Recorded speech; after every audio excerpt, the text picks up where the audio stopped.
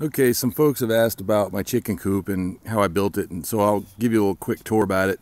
I am definitely not a builder, contractor, construction expert at all. I just kind of came up with some ideas after looking at some other stuff on the web and figured out how I wanted it to be. And my big aim was predator proof. So let me show you what I did and how we made it. The coop's about 32 feet long, about 10 feet wide, and I made it out of 4x4 posts, 2x6, treated for the outer rim around the top, and plywood sides. I didn't use as much treated as some do because I was afraid of the chemical outgassing that I don't know what that'll do to the chickens at all over the long haul, but I decided to just paint the outside real good and make sure I keep up with that every year.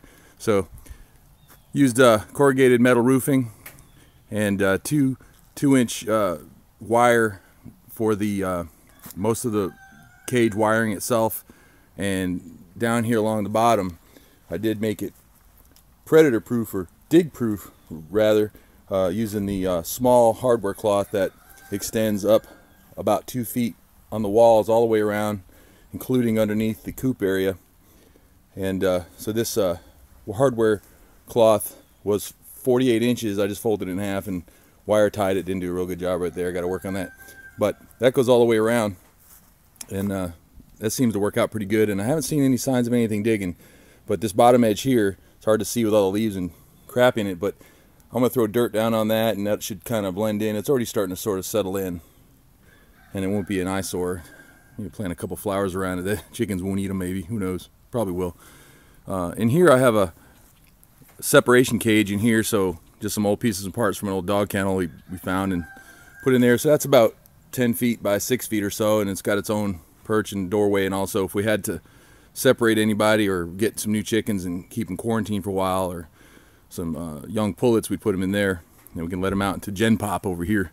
So let's see what's going on back here. I want to show you the nesting boxes, and don't look behind this thing. We try to hide all our crap anyway. Oh, right here, one of our boys, Nathan, and I built this, and so everything we build, we draw our hands on it because it was our two hands, and we're kind of proud of it. You know, it's not beautiful, but it's ours, and we did it. So here's the nesting boxes in the back right here. Got a little pencil right here for marking eggs if I want to notice anything specific. So a little latch right here to keep critters out that have opposable thumbs. And, oh, hey, close the door. Okay, we're out of here in a second. So we got 4 nesting boxes with this back hatchway right here. Let me show you something around the side here that I still need to work on a little bit. Don't look at my joints, they're terrible. I'm not, like I said, I'm not a carpenter. All right, so I know that raccoons and certain animals can climb and actually pull chickens through this wire. I try not to have anything up near where they can climb, but if they did happen to, this piece is still exposed over here because that's the top of the roost bar right there, one of them, and there's always a chicken pressed up right in here, and it wouldn't be a whole lot of effort for something to pull through, and they'll start chewing on a chicken leg or a chicken face. So we don't want to do that. So I'm going to put some of this kind of hardware cloth right there up into here and just kind of cover this piece over and hope for the best there. So let me show you the inside. Hope this doesn't make you nauseous like a Blair Witch Project thing. I'm not a videographer either. A couple hanging things here. We got our water and we got our food. And we got a couple roosting bars inside. Again, there's that separation pen.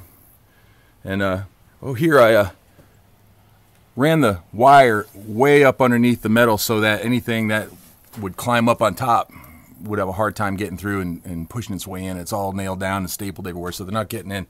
I got this heavy wire all the way around as opposed to bird netting, because that stuff will deteriorate over time and critters can chew right through that and still get in and kill all your beasts. So I went with bulletproof.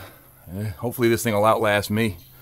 So, and over here again is the nesting boxes, and what we got in here, not sure who that is. Hey beast, thanks for breakfast. So we got the 4 nesting boxes here, and then we got this roost bar system right here that will hold about, I'm thinking about 30 or 40 chickens, and I never really leave them in here that long, so I'm not too worried about overcrowding. This is really pretty much for night, or if we're out of town, they pretty much run around the yard all day long. But I made this right here, this little hook up here, so this thing can actually lift and be hung by the roof right here if I want to get up underneath and do some cleaning or raking or anything in here. So anyway, there's that corner where I think a chicken get pulled through and get its face eaten off. Hopefully that won't happen before I get a chance to put that wire on there. But anyway, this is my coop. Later.